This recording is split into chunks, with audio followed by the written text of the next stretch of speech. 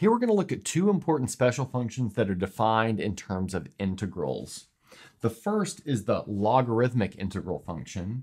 So that's given by Li of x. And notice that this L is lowercase. If it's uppercase, it's related to something called the polylogarithm, which is a related concept, although a bit different.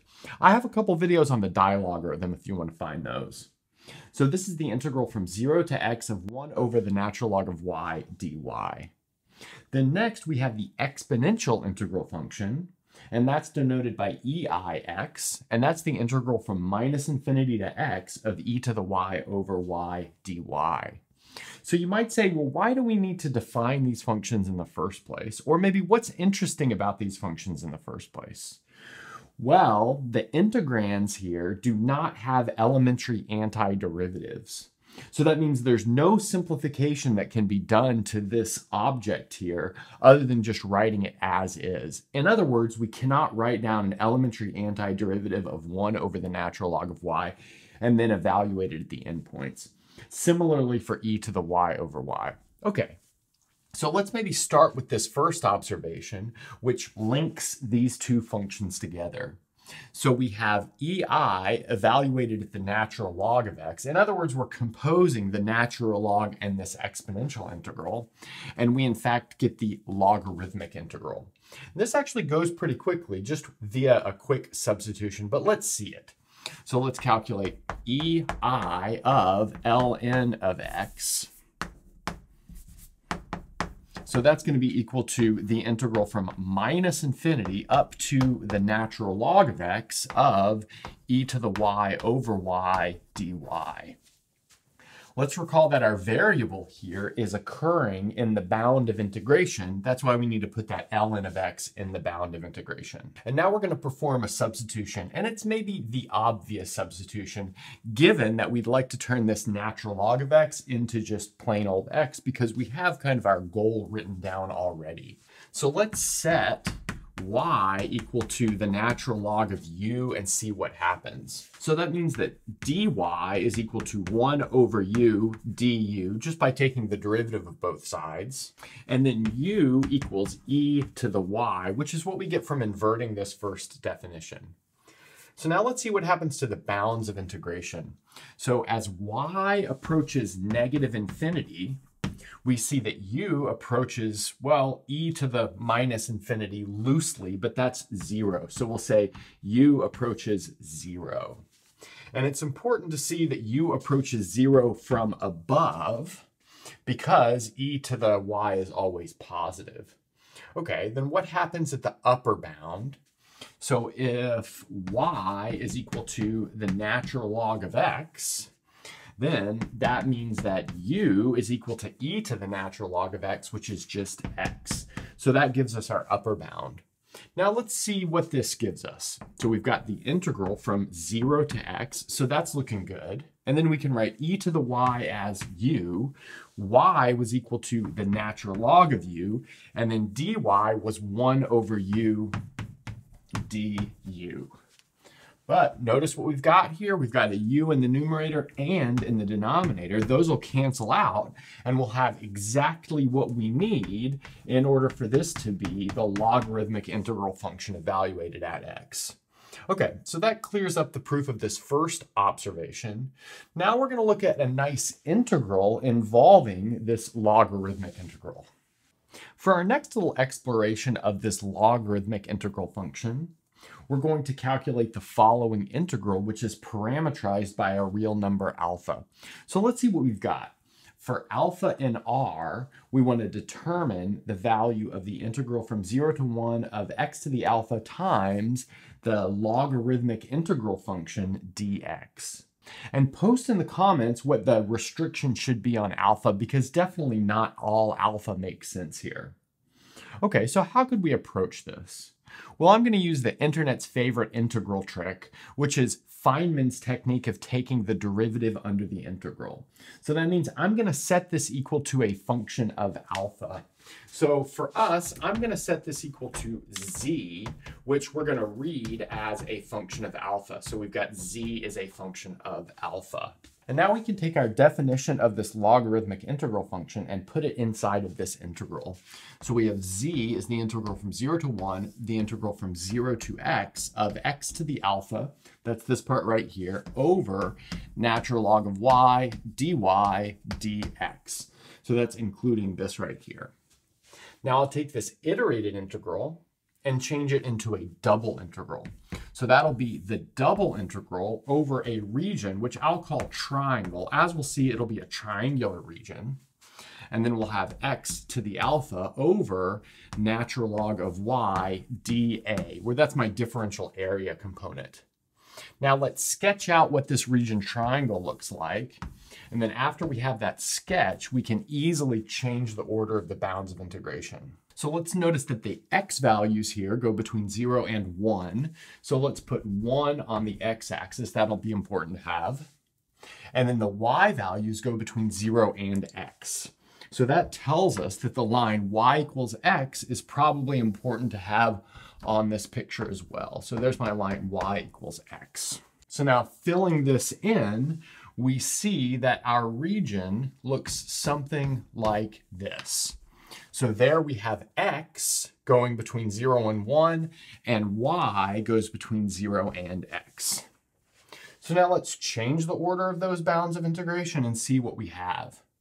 So now we see that y can be between 0 and 1, and then the smallest x can be is the line x equals y, and the largest it can be is the line x equals 1. And I think about that by taking an arbitrary value of x here on the x-axis and seeing that the leftmost point in our region is happening at x equals y, and the rightmost point in our region is happening at x equals 1. So that's how I come up with this inequality. Okay, so now that we've got this set up, we can easily change this double integral back to an iterated integral in the other order. So that'll be the integral from 0 to 1, the integral from y to 1 of x to the alpha over natural log of y, and then we have dx dy. And the advantage of doing it in that order is the antiderivative with respect to x is easy. So let's take that antiderivative with respect to x. That'll give us the integral from 0 to 1. And then we'll have x to the alpha plus 1 over natural log of y evaluated at x equals 1 and x equals y dy. Now taking this antiderivative will leave us with the integral from 0 to 1, and then we'll have x to the alpha plus 1 over alpha plus 1 times natural log of y. And we're evaluating that from x equals y up to x equals 1 dy. Okay, so now plugging in those endpoints will give us 1 over alpha plus 1. I'll just take that out of the integral because it's a constant multiple with respect to the variables of integration. And then we've got our integral from 0 to 1 of, let's see, 1 to the alpha plus 1, which is just 1 minus y to the alpha plus 1 over the natural log of y dy. So we've got this nice form for our function z, which is a function of alpha. Okay, so let's move that up here and then we'll keep going. Here's our new expression for our function z, which is like our goal parameterized integral over here. Now we're going to find this value of z using differential equations. So let's take the derivative. So that'll give us z prime. And let's maybe note over here that by z prime, I mean the derivative of z with respect to alpha. I'll just write it as z prime to keep everything looking a little bit simpler. Okay, so let's see. That's going to give us the derivative of this with respect to alpha times this plus this times the derivative of this with respect to alpha, just using the product rule here. So let's see, the derivative of 1 over alpha plus 1 with respect to alpha is minus 1 over alpha plus 1 squared. You can just use the chain rule there, maybe the quotient rule or the generalized power rule, however you want to think about it. And then we have the integral from 0 to 1 of 1 minus y to the alpha plus 1 over natural log of y dy. And then we'll have that is added to 1 over alpha plus 1 times the integral from 0 to 1 of 1 minus the derivative with respect to alpha of y to the alpha plus 1 over natural log of y dy. So let's notice I brought my derivative with respect to alpha onto only this term because that's the only term with an alpha in it. So I want to notice a few things before we keep going. Maybe the first of which is that this guy right here can be written in terms of our original function. That's in fact equal to minus 1 over alpha plus 1 times our original function z. And then we can use the exponential derivative rule to take the derivative of this part. So I'll just write it down here. Just this part in green turns into the natural log of y times y to the alpha plus 1. Okay, so let's see what kind of simplification that gives for our building differential equation. So we've got z prime is equal to minus 1 over alpha plus 1 times z. And then we'll have that as plus 1 over alpha plus 1, our integral from 0 to 1 of y to the alpha plus 1 dy, where notice a few things canceled. So I maybe wasn't as clear as I should have been right here. The derivative with respect to alpha will hit this constant and just give us 0. So that's gone. And then over here, this natural log that pops out will cancel this natural log in the denominator. So we're left with something like that. But now we can use the power rule to calculate that integral. And then we'll be left with minus 1 over alpha plus 1 times z plus 1 over alpha plus 1 times alpha plus 2. Okay, nice. So let's bring that differential equation to the top. We'll rewrite it a little bit, and then we'll keep going. Okay, on the last board, we arrived at the following differential equation. We have z prime plus 1 over alpha plus 1 times z equals 1 over alpha plus 1 times alpha plus 2. So this is known as a first order linear differential equation. And we can solve this by multiplying by something called an integrating factor, which will allow us to write this left-hand side as the derivative of a single object. So what will work here? Well, in fact, what will work here is multiplying just by alpha plus 1, and we'll see why. Okay, so that's going to give us alpha plus 1 times z prime plus z equals 1 over alpha plus 2, like that. But now let's notice a couple of things. So let's first note that the derivative of z with respect to alpha is equal to z prime by the notational choice that we've made. And then the derivative with respect to alpha of alpha plus 1 is just 1. So that means we can take this left-hand side and rewrite it as the derivative with respect to alpha of alpha plus 1 times z equals 1 over alpha plus 2. Okay, so that's looking good because we've got the derivative of some function equals some other function, and we can easily take the antiderivative. So let's see.